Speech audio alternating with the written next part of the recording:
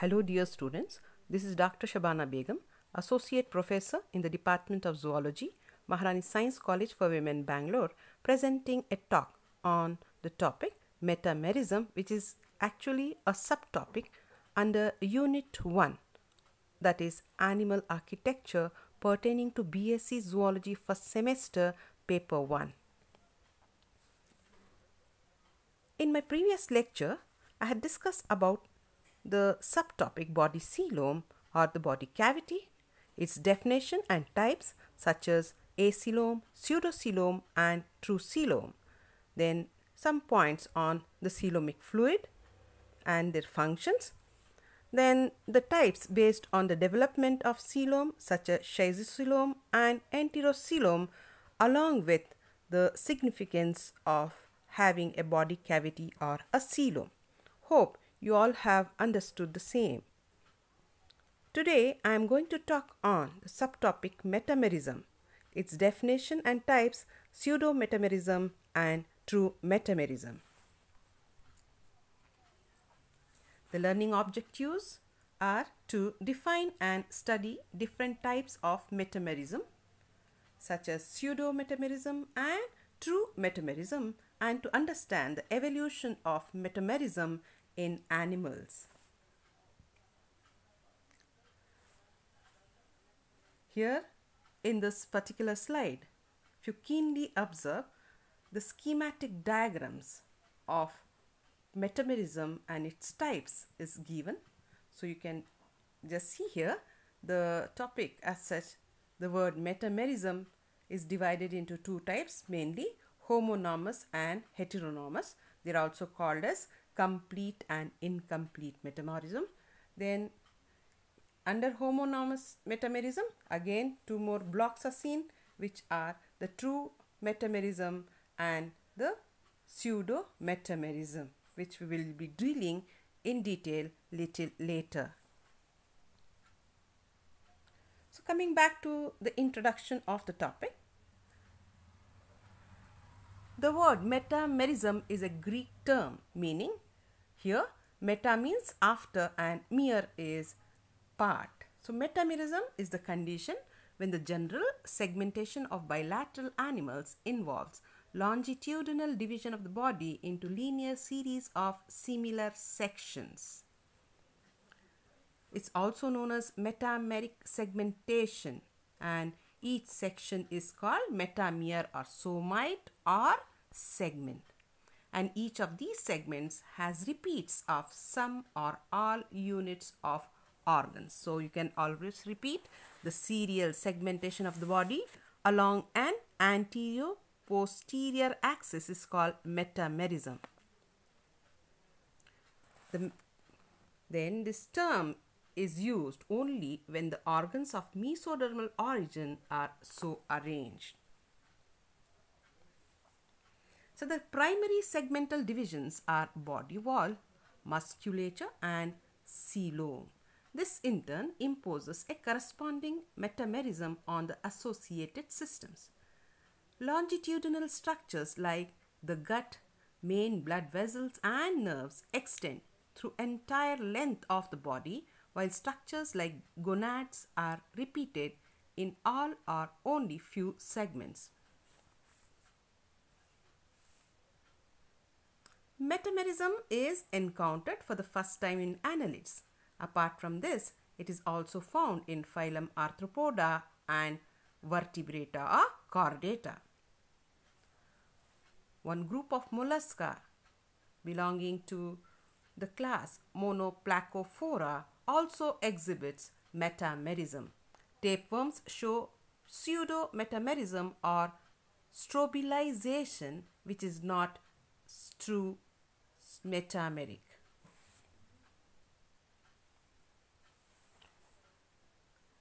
Now let us discuss about the types of metamerism. Here the metamerism can be external and internal. So you can say external and internal metamerism. In most of the annelids, metamerism is conspicuously visible both externally and internally.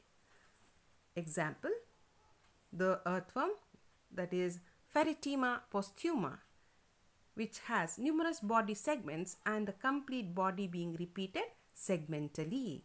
Moreover, even the coelom is segmentally divided into compartments by intersegmental transverse mesenteries called septa.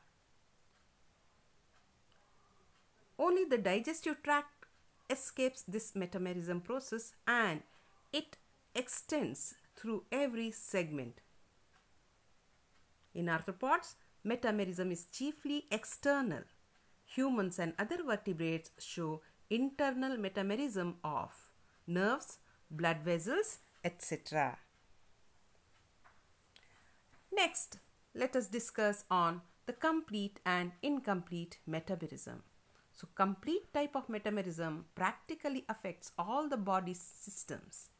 In this type, the metameres are homonormous and each metamere has segmental blood vessels, nerves, coelomoducts and nephridia. Thus, this condition is also called homonormous metamerism. In fact, it is also known as complete metamerism. While metamerism in arthropods and other higher animals is incomplete because of division of labor. Consequently, metameres of different regions of body vary considerably. Such a condition is called heteronormous metamerism or incomplete metamerism.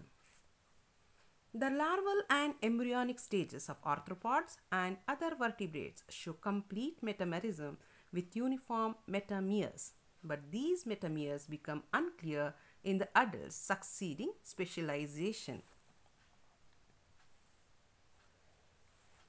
What is meant by true and pseudometamerism? So, I have just mentioned the homonormous metamerism or metametry is simple and very similar segments are produced in worms and related animals. It is further grouped into true metamerism and pseudometamerism. True segments in annelids are developed during the embryonic stages, whereas the pseudo segments present in tapeworms are superficial, which are formed in the adult as a result of budding called strobilization. The proglottids of tapeworms are not true segments, but rather they are complete reproductive individuals.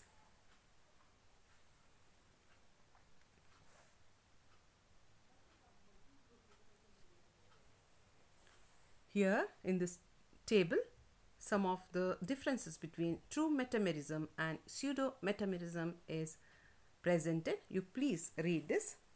Here, in the true metamerism, such conditions like number of segments is constant for each species. New segments are added in front of the last segment called pygidium. Hence, posterior segments are younger ones. While in case of pseudometamerism, number of segments is not constant as new segments are constantly added throughout the life. During growth, new segments are added in front in the neck region, that is proliferative region, and hence the posterior most body segment is the oldest one. In case of true metamerism, simple elongation of the pre-existing segments results in growth, while in case of pseudometamerism, addition of new segments from proliferation region of the neck results in the growth. In case of true metamerism, here all the segments are of the same age and at same stage of development, whereas in case of pseudometamerism, proglottids vary from one segment or one another in age and degree of development. All the segments are integrated and interdependent functionally. They work in coordination and preserve the individuality of the body.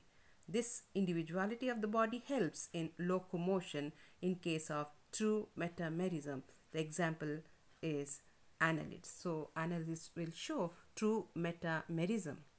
While in case of pseudometamerism, the proglottids or the segments are independent and self-contained units as each of them have full set of sex organs, excretory and nervous systems. Each proglottid is productive unit developed for detachment. For example, such conditions are seen in case of cestodes like tapeworm.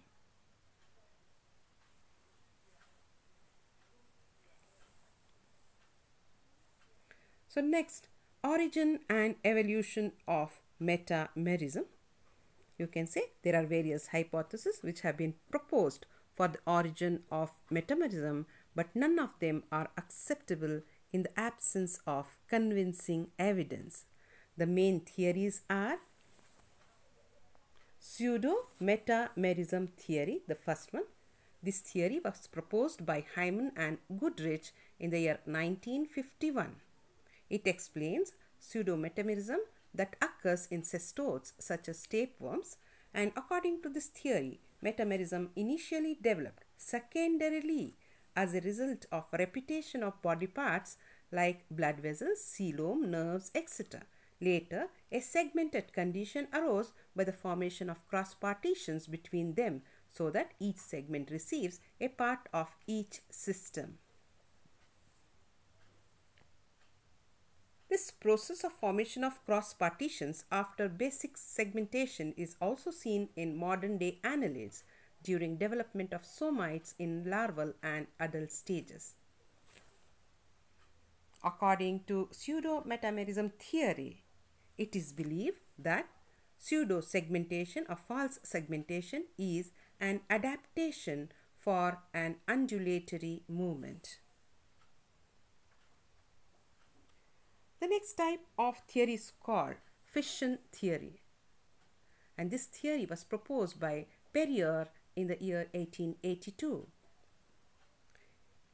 It postulates that pseudometamerism evolved in flatworms by annulation or strobilization of body. So strobilization is mainly aimed to increase the rate of reproduction. Proglottids of helminths are serially arranged segments but in reverse order, and they increase reproductive capacity in many times.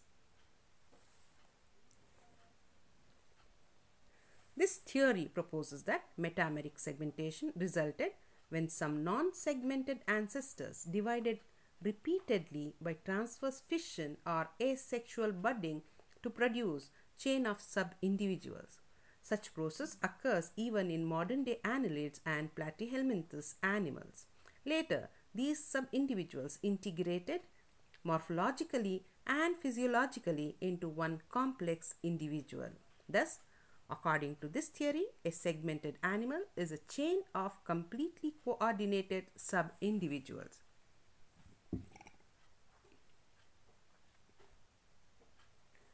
The third theory is called cyclomerism theory, proposed by Sedgwick in the year 1884. According to this theory, metamerism in chordates evolved for better arrangement of organs in coelom. This theory assumes that coelom originated in some ancestral radiate actinozoan coelentrates through the separation of 4 gastric pouches from the central digestive cavity. Initial division of 2 pouches resulted in 3 pairs of coelomic cavities, namely protocoel, mesocoel and metacoel in ancestral coelomates. Later, loss of protocoel and mesocoel led to unsegmented coelomates like mollusks. Then the subdivision of metacoel produced primary segments, leading to the development of segmented annelids. This provided septine compartments in coelom in which organs could be arranged in a better way. The phylogenic assumption of this theory is that all bilateral metazoans were originally segmented and coelomate, and those acoelomate unsegmented groups like flatworms lost these characters later. Next theory is the locomotory theory. This theory is proposed by Clark in the year 1964. It postulates that metamerism evolved in annelids as an adaptation to locomotion of different kinds. It evolved independently in chordates for locomotion, which was previously carried out by lateral undulation of body in primitive aquatic vertebrates. Annelid metamerism probably evolved for burrowing. So metamerism allowed myotomes or muscle bundles and nerves to be arranged segmentally for better coordination of undulatory movement of the body.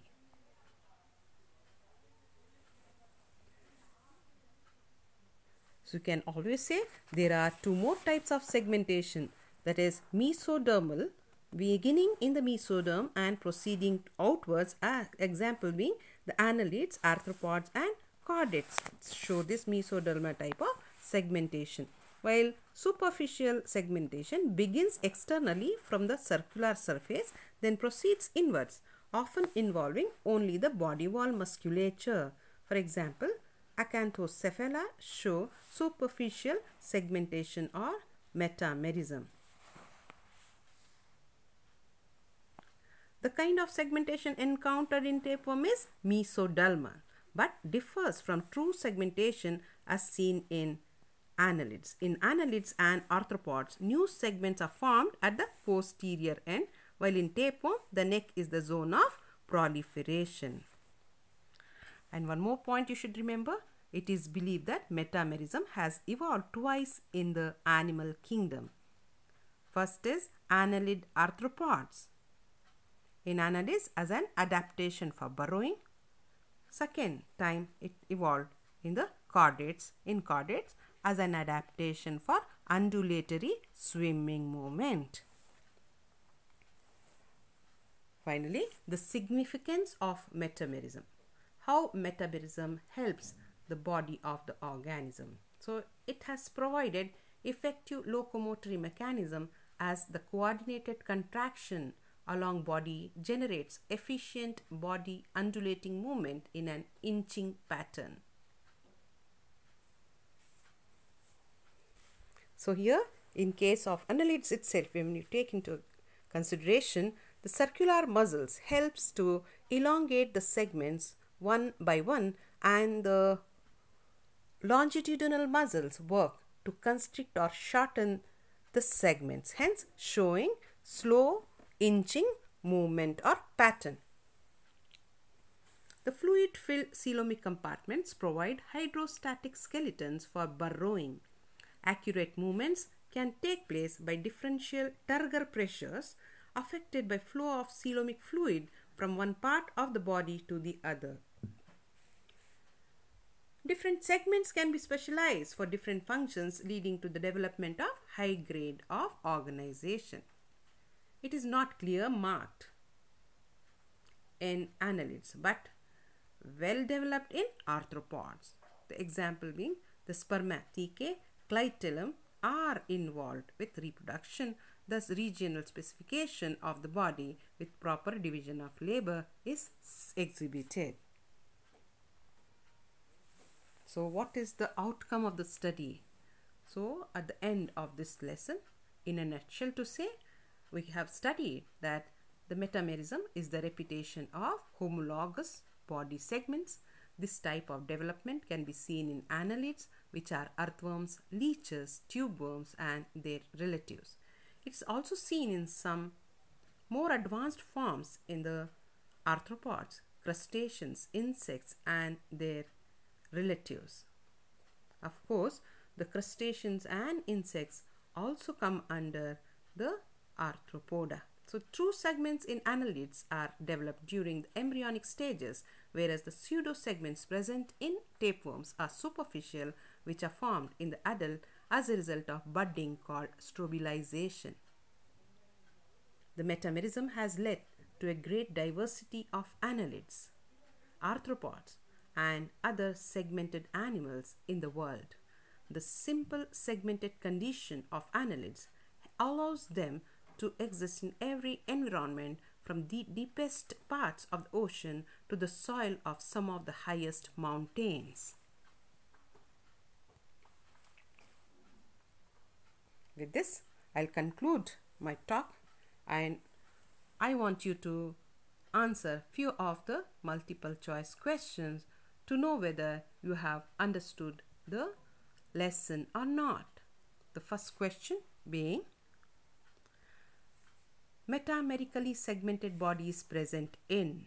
Options are earthworm, nereis, leech, all the above. So the answer is answer D, that is option D, all the above. So these earthworm, nereis, leech, etc. are the metamerically segmented organisms. The second question, metamerism or metameric segmentation is characteristic feature of porifera, mollusca, annelida, platyhelminthes forms. The answer is option C, that is annelida. Third question, how many number of segments are present in leeches? So the answer options are 32, 33, 34 and 45. So the option C is the correct answer. So the body of leeches has 34 segments in them. Next question, an animal with metameric segmentation or metamerism is. Here options are housefly, earthworm, roundworm, planaria. So the answer is option B, that is the earthworm. One more question, metameric segmentation is the characteristic of. Options are platyhelminthes and arthropoda, echinodermata and annelida, annelida and arthropoda, and D is mollusca and chordata. The answer is option C, that is annelida and arthropoda. One more question, annelids and arthropods are similar in that they both have. Our options are reduced coelom, an open circulatory system, external segmentation, D is septa between segments. So the answer is both have external segmentation. So this option C is the correct answer. So at the end of this MCQs, I have placed some of the references here in the slide. You just go through these references if you get any doubts. Thank you.